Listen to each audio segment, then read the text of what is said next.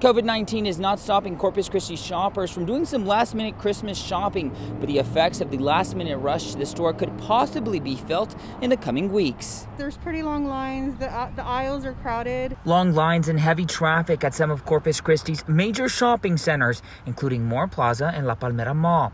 We're still seeing very high hospitalizations and high ICU patients with COVID-19, and we don't want to see anyone else, become a patient of COVID-19. Public Health Director for Nueces County and Corpus Christi, Annette Rodriguez, says if people need to get out, they should follow all of the necessary precautionary measures. According to researchers with the Texas Coastal Bend COVID-19 Task Force, the rate of transmission at the moment is at 1.13.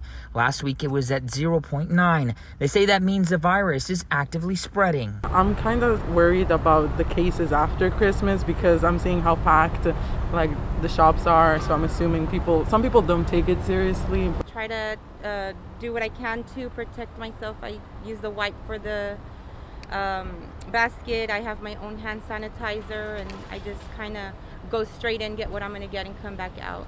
We also spoke to co-owners of a small business in town called the Desert Flower, who say shopping at smaller businesses sometimes is safer and helps several businesses through this pandemic. We're less crowded, so it's safer shopping, and not only are you supporting us as a local business, but you're supporting nonprofits around the world.